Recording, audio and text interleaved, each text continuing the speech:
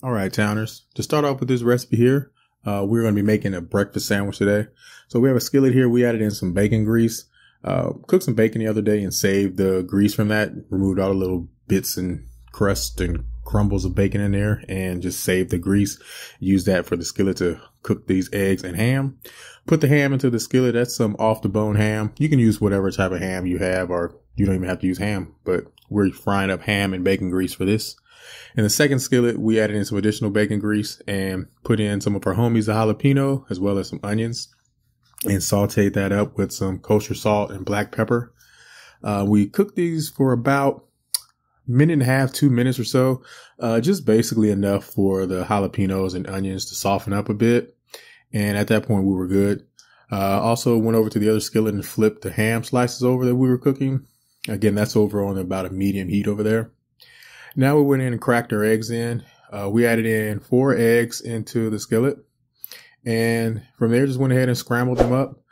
We also added in some heavy whipped cream to that. We didn't add any additional seasoning to it, any additional salt or pepper. Feel free to do so if you need to, though. I felt that the salt and pepper that we added in with the jalapenos and onions was enough to carry over for the eggs also. And then there's also a little bit of salt in the bacon grease as well. It's a little salty. So that was enough for that. So we went ahead and scrambled our eggs. Scrambled eggs to your liking. I like mine a little past runny, not wet or not wet, not runny or not liquidy, but not like fried hard to a crisp unless I'm frying them. So at this point, this was good enough for me. The ham at that point is done also. I'll show you how that looked like on the camera. Pretty much going to lower the heat on that and just let that go. Once the eggs were pretty set, we went ahead and worked on our flip again. And this flip went rather nicely. Nothing flew out of the pan or anything. Getting a little better at that. At this point, we went ahead and topped our eggs off with some spinach. And that was it. Just let it go and let the residual heat from the eggs just go ahead and wilt that spinach. And now, from that point on, it's time for us to start making our sandwich.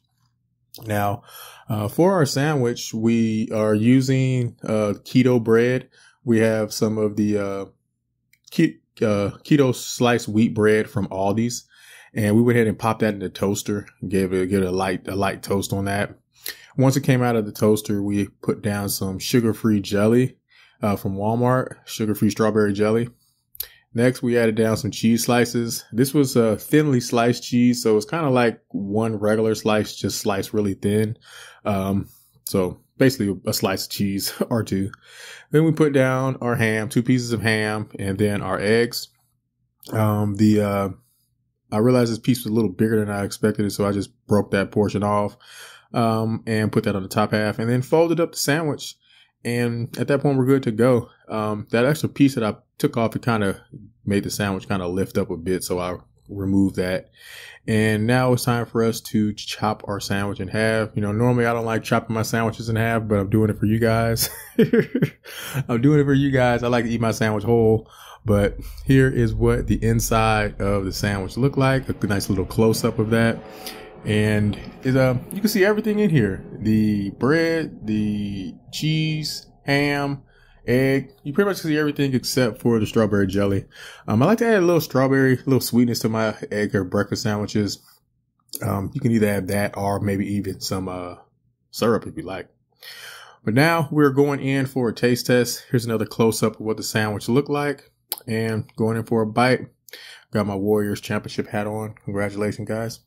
But went in for a taste, and the sandwich came out great. Nice crisp from the ham. The ham was fried a little hard, so you got that crunch from that along with the toasted bread.